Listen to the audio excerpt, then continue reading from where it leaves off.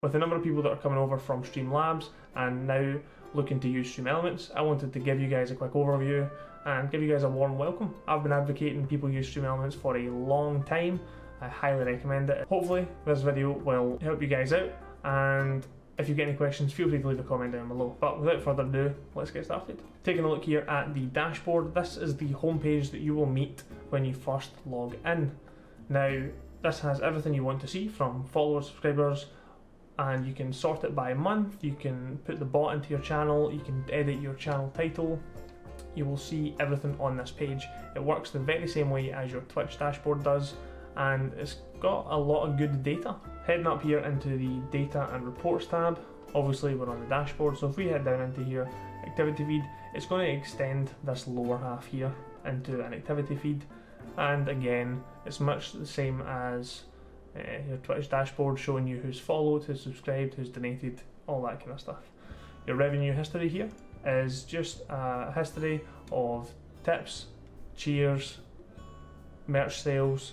You can see all your revenue from all your months right here. Moving on to the next category, on the left hand side we've got streaming tools. This has the overlays gallery and the my overlays tab. First of all, we'll take a look at the my overlays, because if you've imported from Streamlabs, you should be able to see your stream overlays in here, and you will be able to copy the links for your browser source from here into OBS Studio.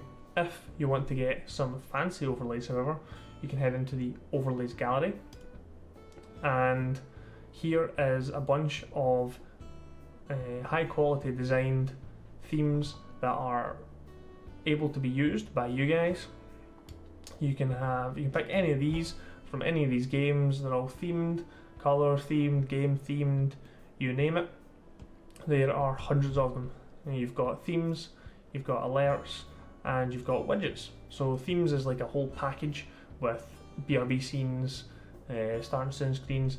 Alerts is just the alerts on its own, and the widgets is a bunch of this extra stuff, which is like marathon timers, animated backgrounds, viewer counts, that kind of good stuff. So you're able to actually take all these widgets, put them into your own overlays. That's pretty cool. The next tab on the left hand side here is the revenue tab, which is where you guys can make all that sweet money. First tab here is your StreamElements merch. So this is your own personalized merch store, which your viewers will be able to buy and sell. No, not sell, sorry. You will be able to sell, your viewers will be able to buy merchandise that you create. Super simple to start up. Upload your logo, get started. Under that, you've got your partnerships. So StreamElements works with companies such as Epic and Doritos here to provide partnerships for you guys in order to make some extra cash on the side. It's much like a Twitch bounty, if you guys know what that is, and it's pretty good. Under that is SE Pay, which is actually what is your protection for donations.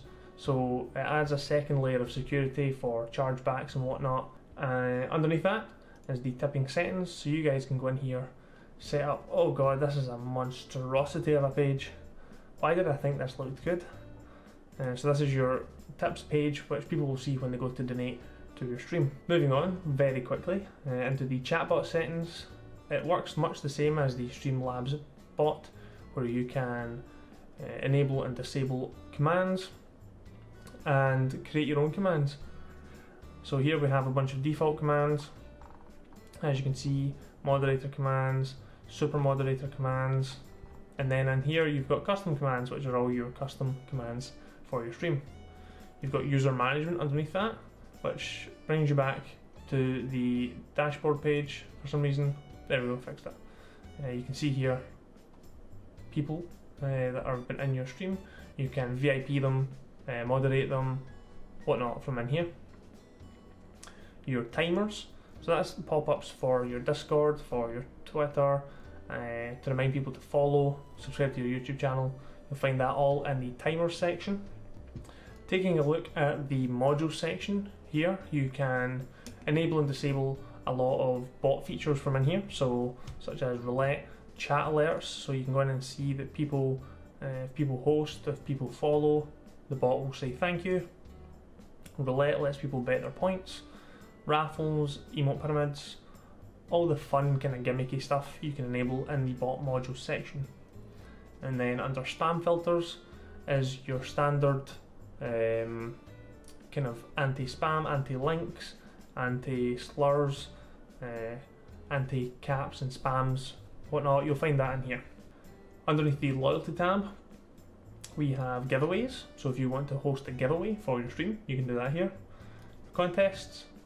If you want to hold a contest, you can do that there.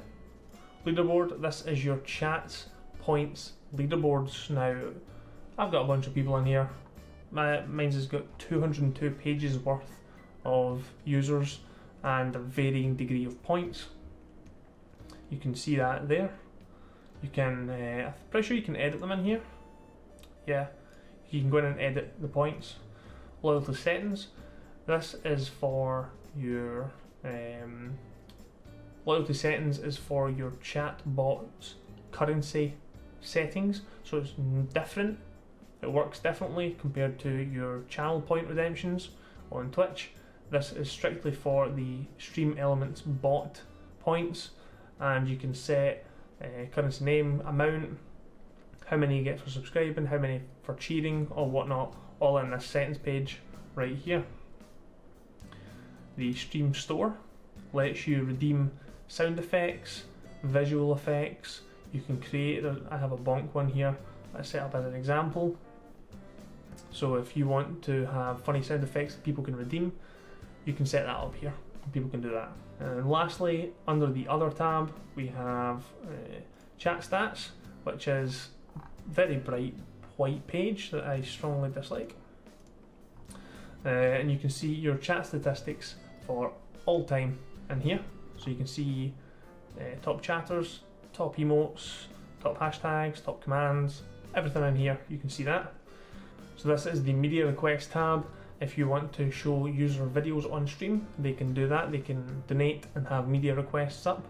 You can moderate your queue from in here. You can have moderators moderate your queue from in here. It's pretty good, and it just adds in nicely into your OBS studio with a link. Your profile page, this is your StreamElements profile page, and you can customize websites, your links to all your social media, background picture page, whatnot, and all you would do is give somebody this StreamElements profile link and they'll be able to see everything that is on there. Last but not least is your social media. You can link this with your Twitter, Facebook, YouTube, Discord and Instagram. You can set it up to automatically post when you go live. If you're looking for any other settings regarding your profile and whatnot, if you head up here to the top right, you've got your notifications, and then you have your account.